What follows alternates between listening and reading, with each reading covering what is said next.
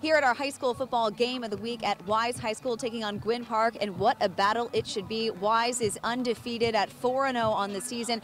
Gwynn Park comes into this game at 3-1, but Wise High School has a storied tradition of football here.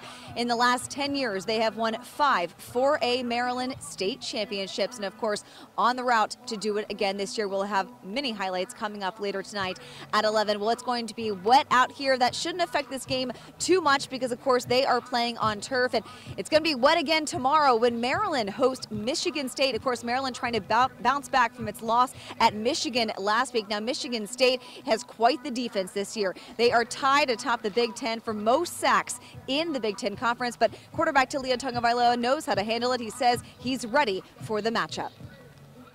I think it's the same thing every week for me, you know, just using my feet when I need to, excuse me, and relocating in the pocket, you know, things like that. And, yeah, just extending plays. I think our O-line's doing a good job. And of course, Talia is the brother of Tua Tagovailoa, who had that injury to his head and neck in last night's Thursday night football game. Talia has yet to speak publicly about his brother's injury last night. And then another big game coming up in Dallas for the Commanders on Sunday, a huge NFC East division rivalry game between the Cowboys and Commanders. And the Commanders are bringing out all the stops. They're bringing out their big black uniforms on Sunday. This is the first time that they'll be wearing those black uniforms. Now, they went on sale for fans to purchase today, and within just a few minutes, they were almost sold out of those uniforms because everyone wants to get their hands on them, including the players. The players absolutely love the look. Here's what Antonio Gibson told me just yesterday about the new uniforms. I love them. Yeah, that's probably one of my favorite combinations so far. You know, haven't put it on just yet. Well, I have, but not yet in game time. And you know, put all the accessories on with it. And, you know, that's feel good, play good, and that's a nice uniform right there.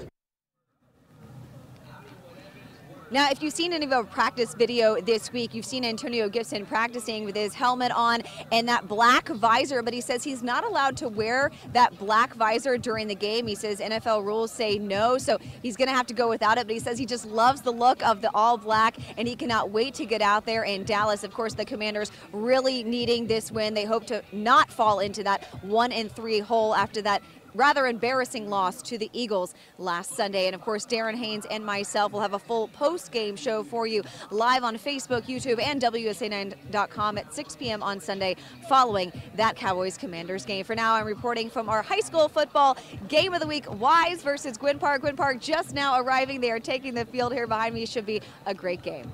That sounds great. If that black uniform helps them win, then maybe we need to get that into rotation often. All right, Charlotte.